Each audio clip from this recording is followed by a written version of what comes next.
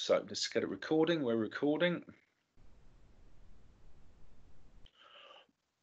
So, again, this is only going to be for the people who are not there, actually, because I'm really trying to encourage you all to sign into Dr. Frost Maths, because until you've all done something on that, I'm a bit loath to go and set any more work. So far, only Emily, Emma, and Fran have actually managed to successfully log into Dr. Frost Maths. So if the rest of you could please get that done as soon as you can and let me know when you have done, and perhaps just complete the little exercise that's there waiting for you. It was just a little test exercise, so I didn't mind what mark people got, so it's irrelevant what mark people got, but it just shows me that you're able to access it. So everybody apart from Emily, Emma and Fran, please can you make that a priority, because otherwise I'm just stuck for doing Hegarty maths all the time, and it'd be nice to have a bit of variation in our last few lessons before the end of term. Right, okay, so yes, sorry, what we're doing today, we're going to practice solving linear equations, and your homework will be Hegarty 184. So I'm just going to model 3 of the answers. So this is the slightly harder ones when we've got x's on both sides. Okay, now your thought process is this: you need to get all the x's onto one side and all the normal numbers onto the other side.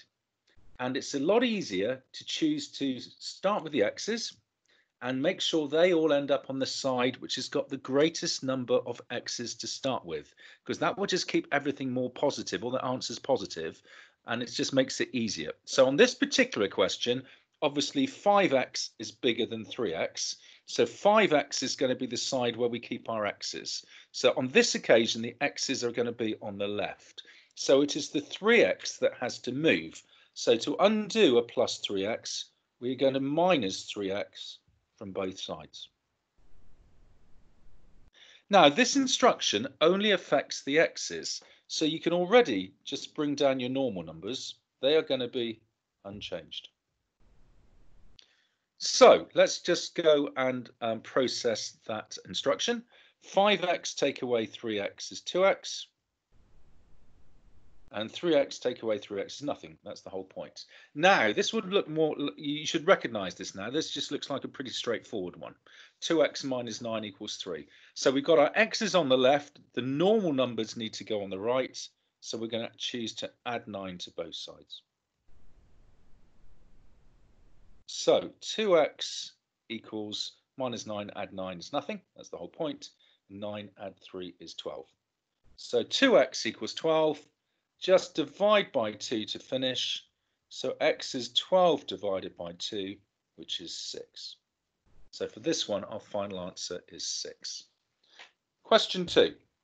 So on this occasion, the x's are greater on the right-hand side.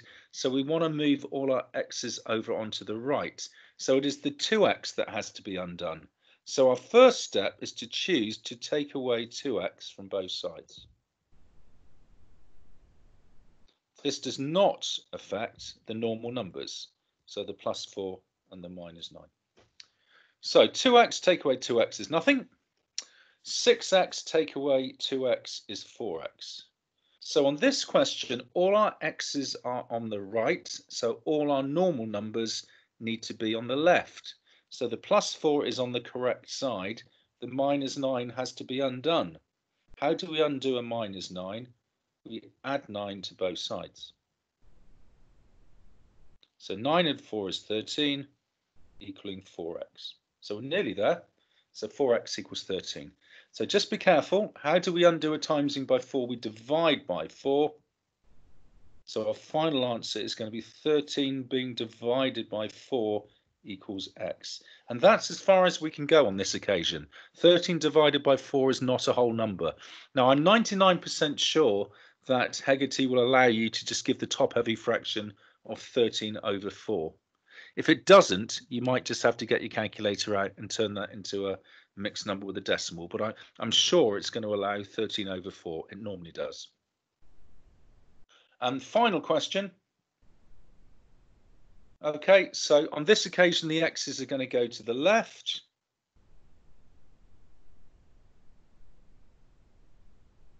So 4x plus 2 equals minus 1.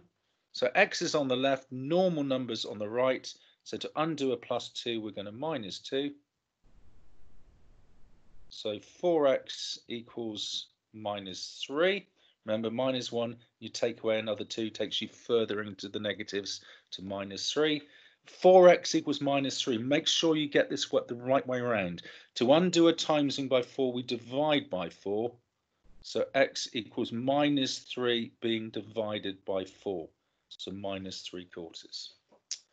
So that's it.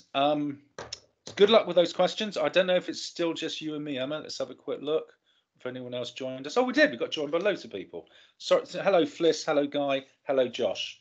You weren't there when I started, so it's nice that you all joined me. I know that Miss Tibbets's tutor group are in school today. So thank you all for joining me. So if you could just go and do those questions, please. As always, I will be here keeping an eye out on Teams. So if you're getting stuck, just drop me a quick post. I can also see the answers that you are doing on Hegarty. So if you're getting them wrong, I will try and intervene and send you a little message on Hegarty telling you where you were going wrong. Okay, good luck with those, guys. Bye.